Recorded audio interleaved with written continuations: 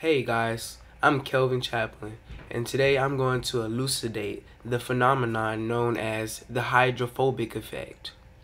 Well, let's go, shall we?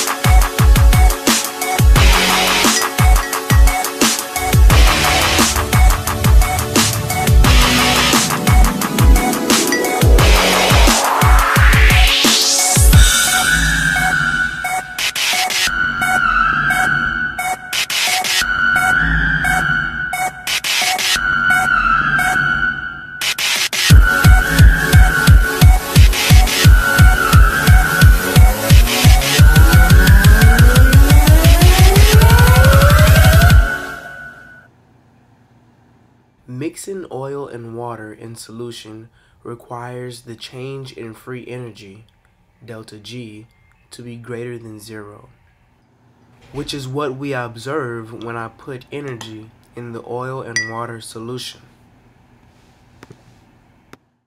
Thermodynamically speaking, the change in enthalpy, delta H, is less than zero, and the process of mixing oil and water is therefore exothermic, yet endergonic. Using Gibbs' free energy equation, we can determine the direction of the reaction. Since delta G is greater than zero when the oil and water are mixed, and delta H is less than zero when the oil and water are mixed, delta S must also be less than zero. Delta S is change in entropy. Since delta S is less than zero when the oil and water solution is mixed, there is more order in the solution, accounting for the high energy. How so? Well, it has a lot to do with molecular structure and electronegativity of the compounds in the solution. Water, also known as H2O, is a polar molecule because it has an oxygen atom, a highly electronegative atom. Because of its increased electronegativity, the electrons of the entire molecule pull toward the oxygen atom, giving it a partial negative charge and leaving the hydrogen atoms with a partial positive charge. This structure of water molecules gives it unique hydrogen bonding properties in solution. In other words, when two water molecules come together, they line up so that the hydrogen of one molecule is lined with the oxygen of the other molecule. These bonds are approximately 20 kilojoules per mole. So you can imagine in a solution filled with water, all of the water molecules are constantly hydrogen bonded with other molecules. But when you add a nonpolar substance, such as oil, to the solution, water molecules are unable to hydrogen bond to these molecules. Why?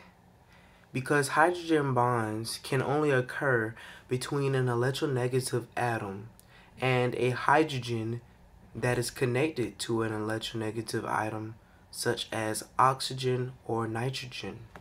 Nonpolar substances will not hydrogen bond to water molecules, but water molecules still hydrogen bond to other water molecules.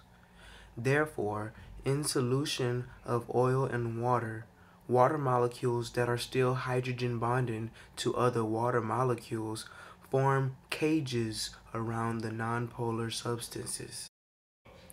Here, the molecules are more ordered. Exactly. Which is why we said upon mixing oil and water, the change in entropy, delta S, is less than zero.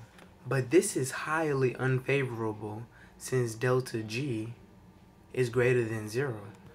Second law of thermodynamics is the entropy law, which states that an isolated system always evolves toward a state of maximum entropy. So, when we saw the oil begin to separate from the water in my experiment, it was due to entropy. To become more disordered, the nonpolar substance is aggregated to expose less surface area of the nonpolar molecule.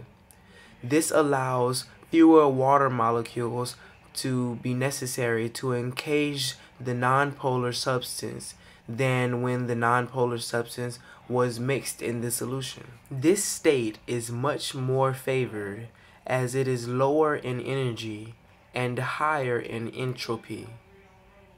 And that, my friend, is the explanation of the hydrophobic effect. Thank you.